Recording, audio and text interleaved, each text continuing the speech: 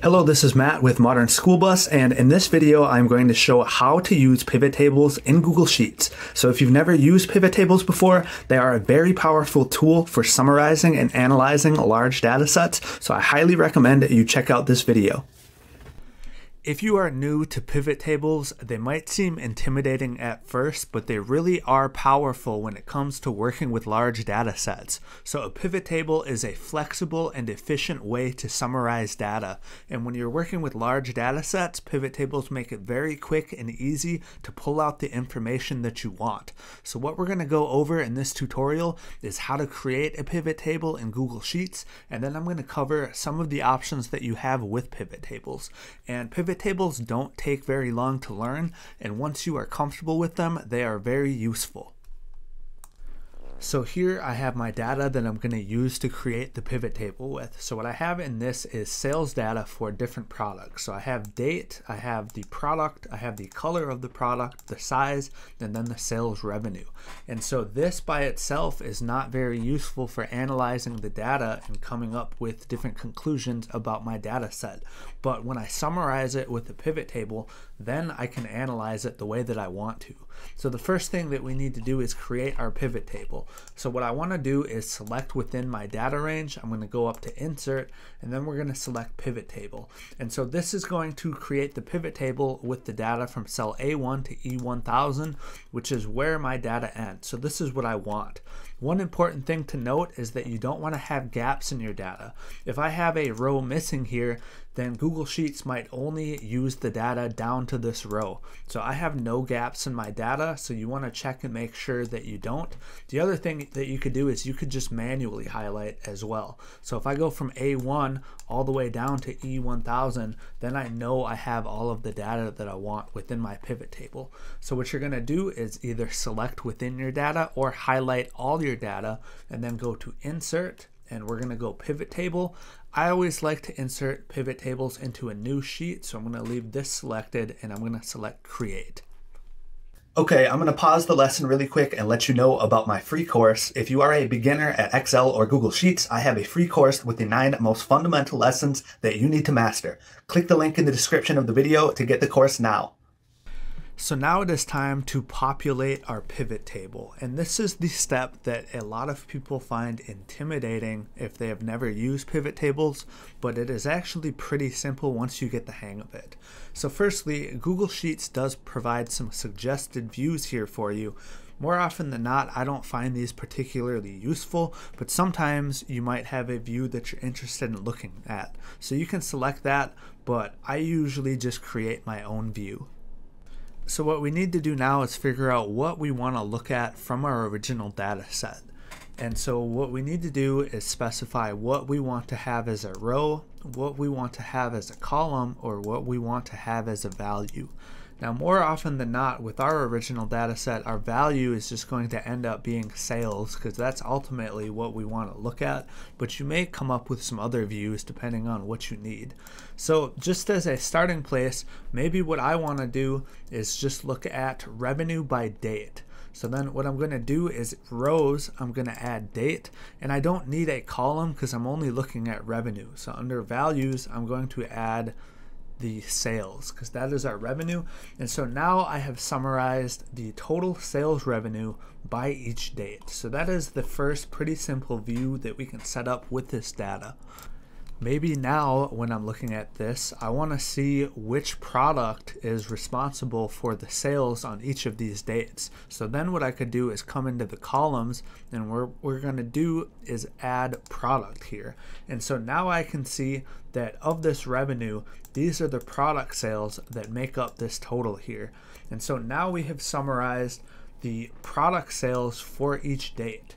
And so getting that from this was pretty easy with the pivot table, whereas doing it manually would take a lot of time. So now we're starting to see the benefits of using a pivot table to quickly summarize large data sets. Now maybe what I want to do is I want to summarize this data by month instead of the individual day. So what I can do is come into this column that has the date, and I'm going to right click, and what we're going to do is select create pivot date group, and I'm going to select month. And so now it has summarized the data by month, so I can see which product sold best on each month and how much revenue they brought in. Maybe now I want to know which size product sold best for each of these months. So what I can do is under rows, I can add size, and now we can see for each date the sales by product and size. So there really is a ton of different ways that we can analyze this data. So really, again, it depends what you want to look at. So maybe I have another question. I want to know what color sold best overall, and I don't care about date or size. So I'm going to remove date and size, and then under rows, what I'm going to do is add color. And so now we can see what color of each product sold best. But maybe you actually don't even care about the product type. So I can remove product type, and now we can see overall what is the best selling color. So now that we've covered the basics of how to populate and change the view in your pivot table, I just want to go over now some of the other options that you have with pivot tables.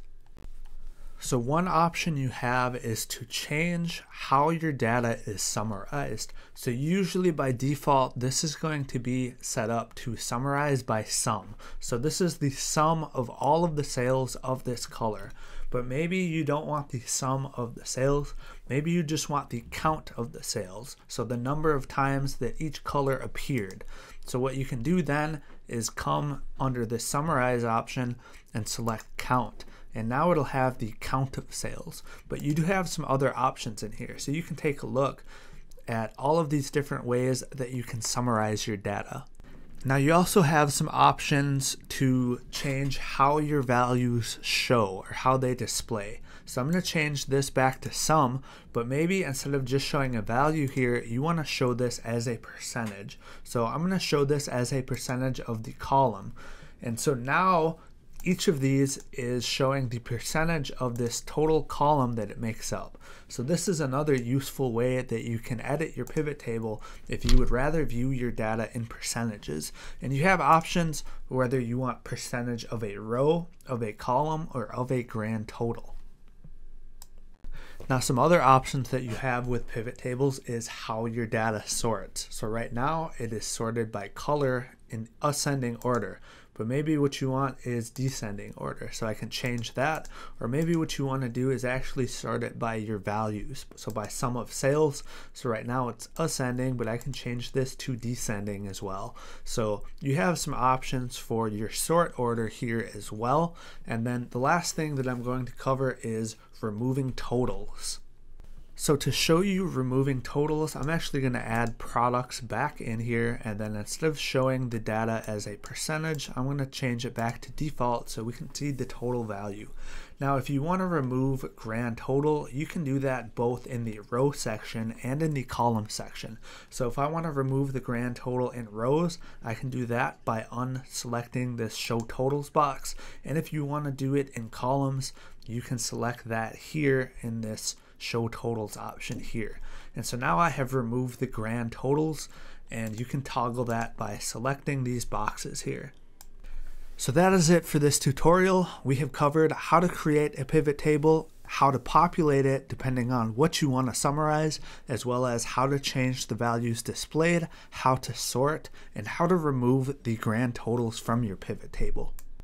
Ultimately, the best way to learn is by doing. So I highly recommend, if you have not created a pivot table yet, to open up a data set or create a fake data set and start playing around with pivot tables in Google Sheets. If you've just been watching the video, it's not going to make as much sense as if you are actually creating one and following along with the video. So I highly recommend you do this, but ultimately it's up to you. Thank you for watching.